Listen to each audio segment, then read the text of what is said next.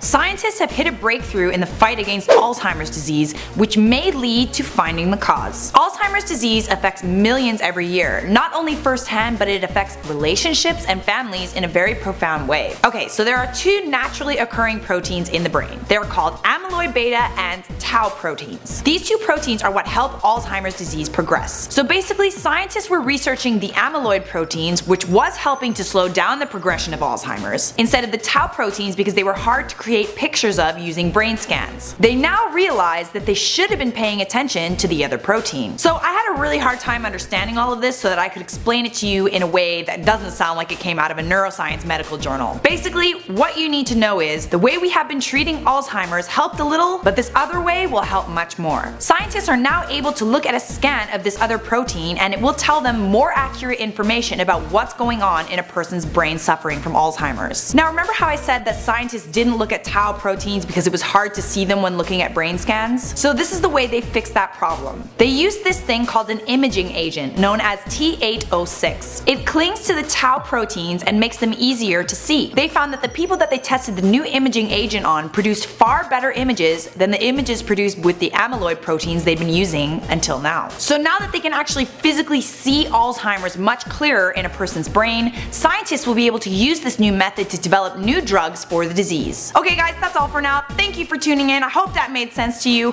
Follow us on Twitter, Facebook, and Instagram. If you guys want to keep watching, there's some more great videos for you right over there.